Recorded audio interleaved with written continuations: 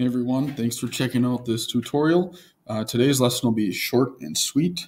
We just have the extension section today, and the extension sections are just kind of building off of the last section. So building off of section 5, and today we're going to talk about the cross sections of 3D figures.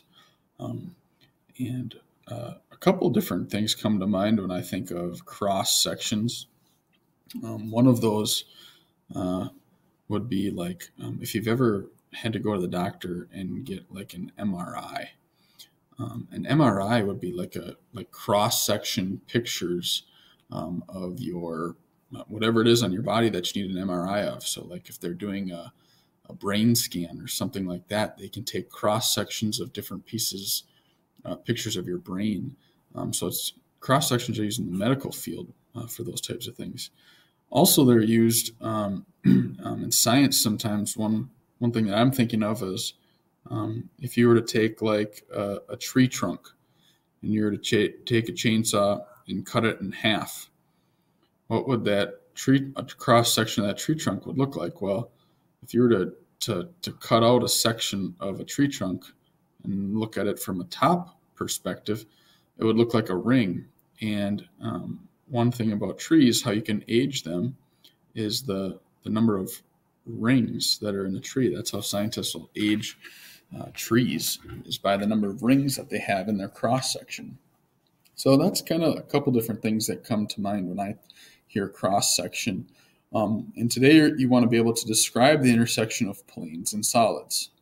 So for the key idea, it says, consider a plane slicing through a solid. So when they say a plane, think of like a flat piece of paper slicing through this rectangular prism.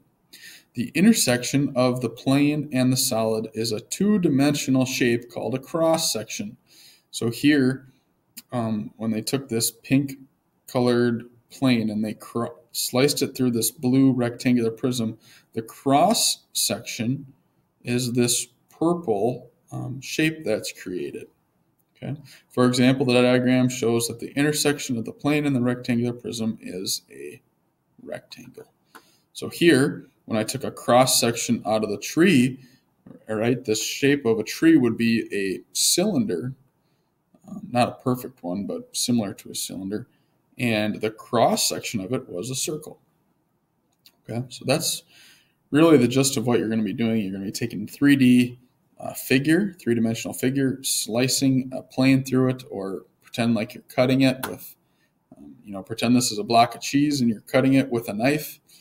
Same idea. The cross section is that two-dimensional shape.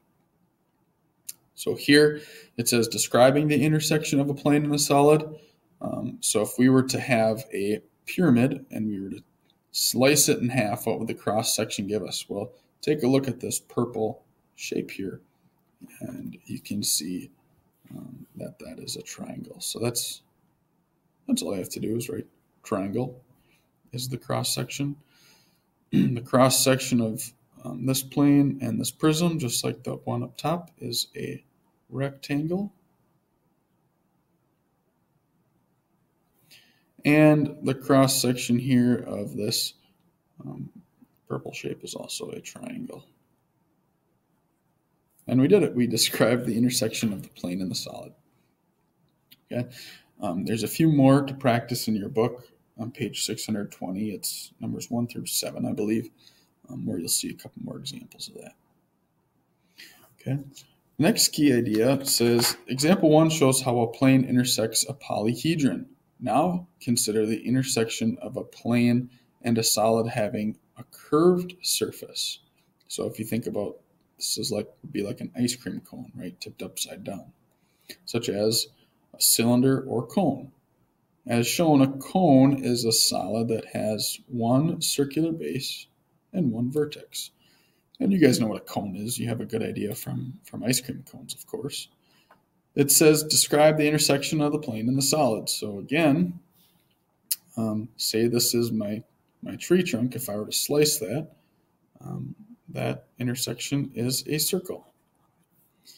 And on this one, if I sliced a cone kind of horizontally like that, this shape here, this purple shape, is a triangle.